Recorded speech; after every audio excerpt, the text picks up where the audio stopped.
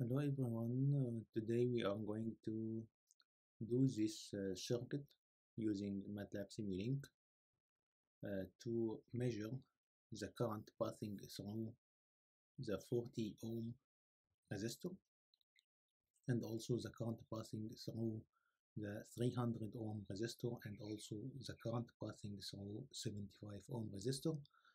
Also to measure the potential difference or the voltage drop across each resistor of this. So first open MATLAB and then write Simulink in the command window to open Simulink.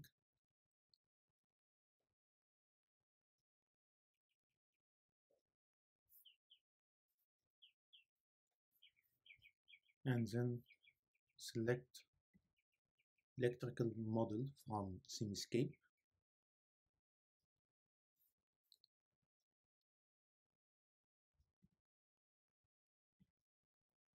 New blank model and then open library browser in which all the components we need.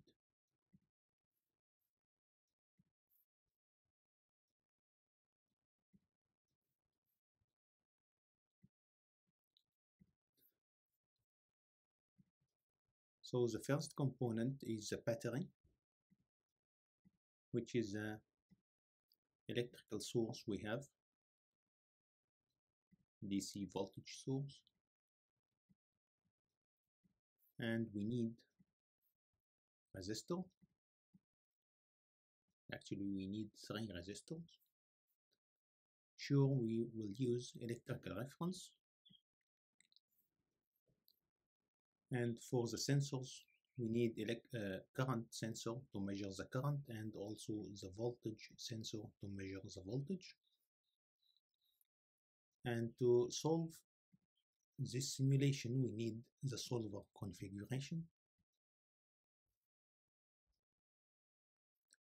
and to see the results comes out from the voltage sensor and the current sensor. We should use a PS to Simulink converter and connect this converter to a display.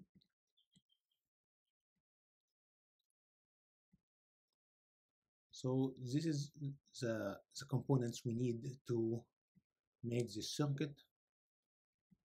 Just we need to multiply these components by a factor maybe 3 because we need 3 resistors, so we need 3 current sensors, 3 voltage sensor, and we need 6 displays to see the readings of all the sensors we have. So we will copy this resistor and paste it twice.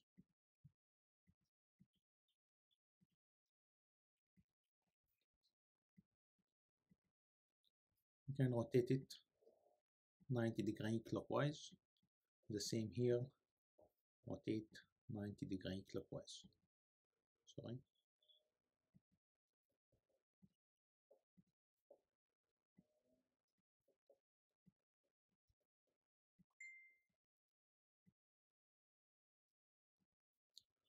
Okay, so we can move these components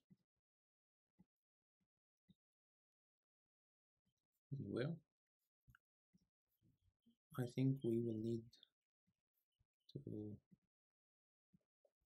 increase the size of the screen a little bit.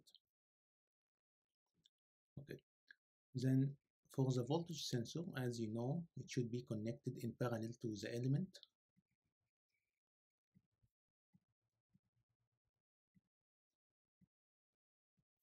And another one here. You can rotate it counterclockwise 90°.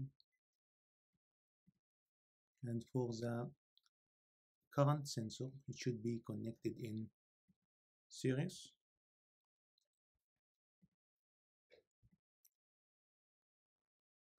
With the element.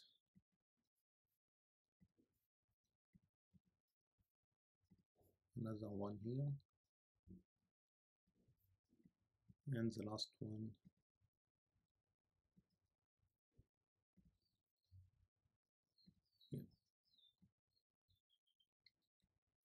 Okay, now we are going to connect these components to each other like this.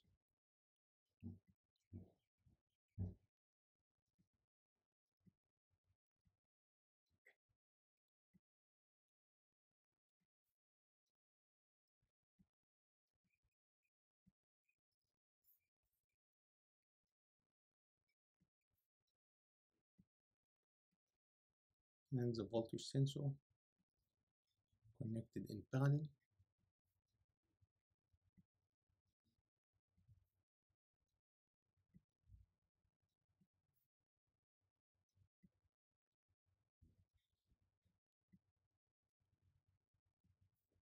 And then the electrical reference and also the solver configuration.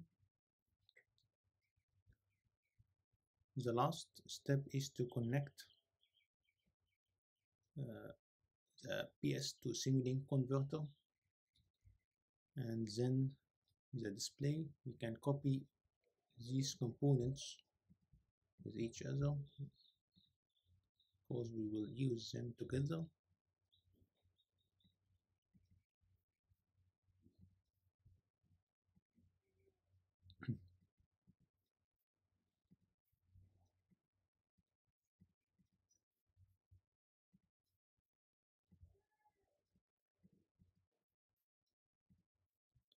Okay, then connect for the first sensor, then the second one, and then for the third one, and so on.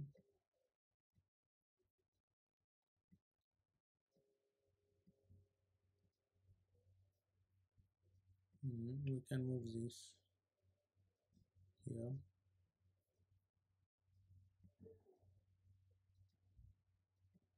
Okay, now we are going to add the values for each component.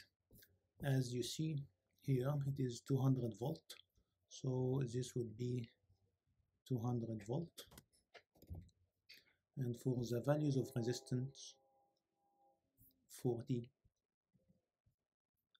ohm, and then 300, and then the last one is 75.